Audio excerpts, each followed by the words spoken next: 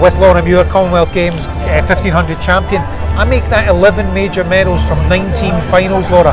How much did you draw on that experience that you've got tonight?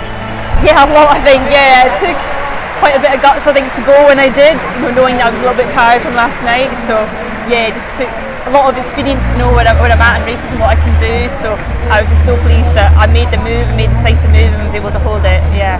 People will see you on the television doing this double, in 24 hours, but I think probably over the last 10 years you do train so hard, like double up and so on with Andy. Has that been part of the programme? Yeah, I mean, I guess not intentionally, but just the nature of our training is very intense.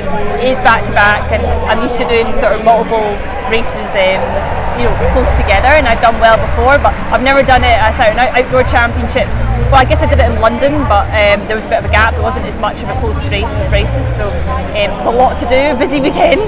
But I just believed in myself. My coach Andy said, I think we can do it. I think we can medal in both, and I was like, oh, okay. So I trusted him, and yeah, we delivered. We got the medals. Yeah. Well, 2 in 24 hours is spectacular, and I think it's 4 for Dundee Hawk Hill now. It's quite an achievement. Oh my goodness, yeah, that's a lot of medals. Yeah.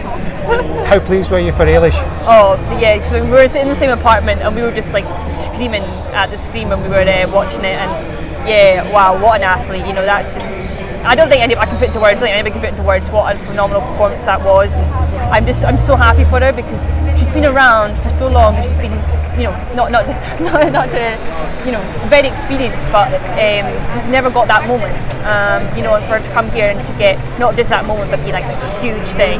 It's just, it was amazing, for her, and I'm so happy for her. Yeah. Just finally, then, the Team Scotland situation. I think the medal tally now in athletics is the best for 40 years. Wow. How pleased are you to have contributed significantly to that for athletics in Scotland?